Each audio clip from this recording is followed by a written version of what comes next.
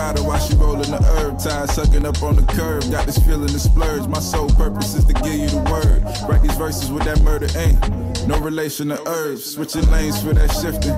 2 5 shots, still grooving this pandemic. I just played the cards, I'm dealt confident with it. King taking over this shit, monstrous vision. Never temper thoughts, I came from poverty stricken. One day at a time, can't rush greatness. My mind like plush Dayton's. 27 laps in this bitch. What's up, everybody? This is Alex from the Fantasy Flow Football Podcast, where we talk stats and facts to help you win your fantasy football league. All right, y'all boys. I come to you on this here Tuesday. The day before waivers. Mm-hmm. You know, regular fantasy things. The Dolphins. We back, right? We got to talk about the bad first real quick. Yeah, let's talk about the bad. What's the bad? What's the bad? I mean, what do you got the bad, bro?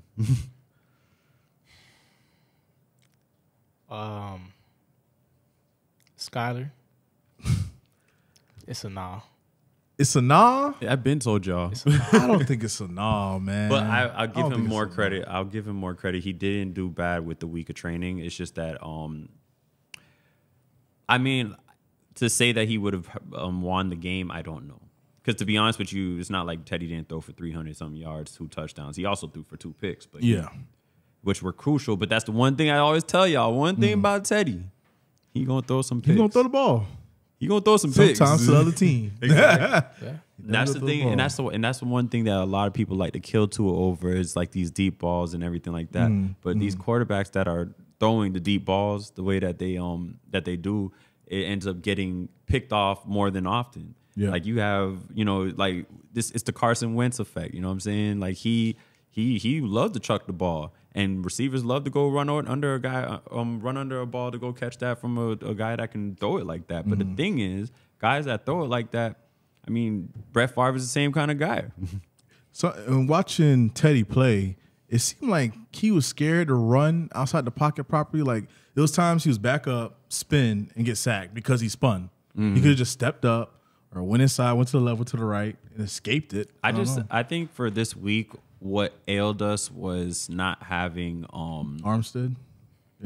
Yeah, he's an important part of that line. Yeah, that's true. And then I think the Little, he even went out a few times. Maybe he went once a few or twice. times, and he's been on a decline. I think his stats hasn't been good at all this season. I think keeping Teddy upright was a task this week, and it wasn't an easy one. Because that defense isn't a bad defense. That's a pretty their D line looked really good. I mean, they got Darius Smith over there killing people now, bro. He came from the Packers, went over to the Vikings. Now he's doing his thing, and they know how to play defense, bro. Yes, and so it's like we ended up in a situation where we were having a hard time trying to keep Teddy upright, and Waddle killed us, bro.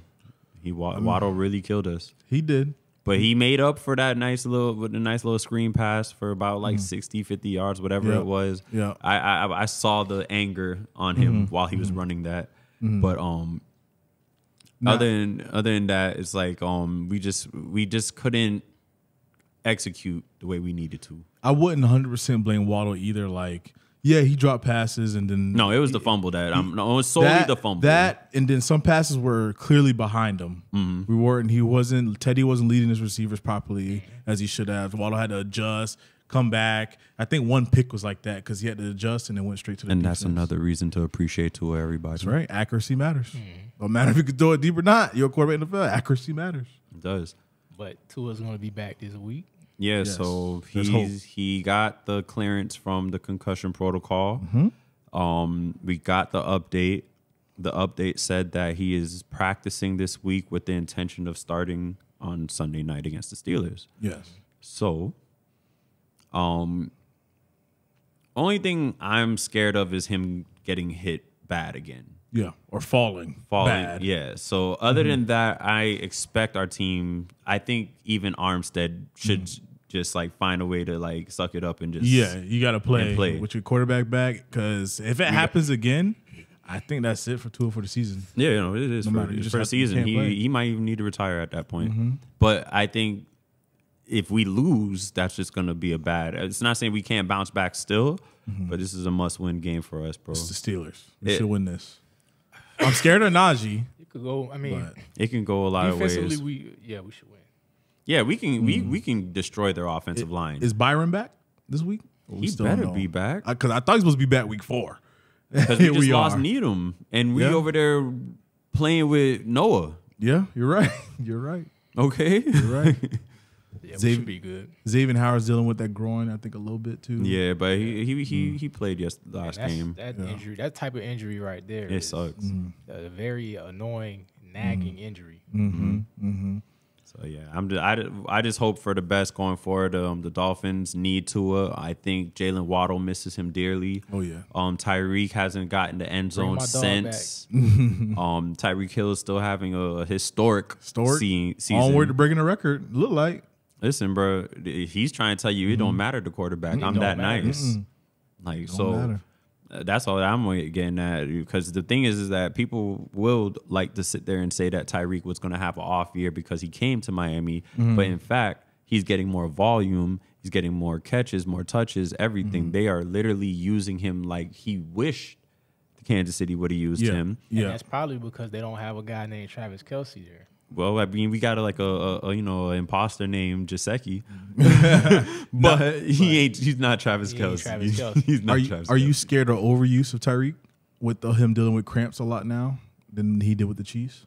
He living in Miami now, bro. You gotta get used to it. Drink more water. Drink more breathe. water, Gatorades. I mean, he is a workout warrior, but he got to get used to that to just acclimating himself. He's been in Kansas City for a while. he does, but he's been down here training for a while. But we do I'm give saying him a lot li- of touches. Imagine every game, every week you're in Miami, you're still practicing in that heat. So which means he should get conditioned to it. But it's just one of those things. Like when I just sent the post in the chat with the weather, I was like, listen, these boys won and they still talking about Still the weather, talking bro. about it, man. Because I'm not gonna lie to you, it's an interesting looking gauge because it was 120 degrees on their side, and then you look at the Dolphins, it was like only like 100. Yeah. So I'm like, it's just obviously yes, it's hotter, but they still won the game, and that was like one of the biggest reasons they felt like the Bills lost the game against us, and we are literally in the situation where we're like, bro, what is it? Because the Vikings are 5-1 right now too. So is the Bills? Are you going to attribute it to the injuries now? Because y'all still almost won the game, right? Yeah, it's true. So I don't think the Vikings. I think the Vikings, they're winning. I would put some respect on them, but I don't think they really like that because they struggle against 2 backup quarterbacks, hey, and it was a touchdown game. listen, Honestly. I give Mike McDaniels a lot of credit. He knows how to form this offense. Looking forward to what he does more. Obviously, we got to get the run game back on track. It looked like it was on track in the beginning of the season, but we got to get it back on track. And once we can get that run game back on track, play action opens. Once we get Tua, we're not looking at freaking 2 picks a game. And see, the thing is, we got to get to a point where both wide receivers and running backs on our team can ball out. Yeah. Usually it's always, well, for the longest time, it's mainly just been running backs doing their thing on the Dolphins.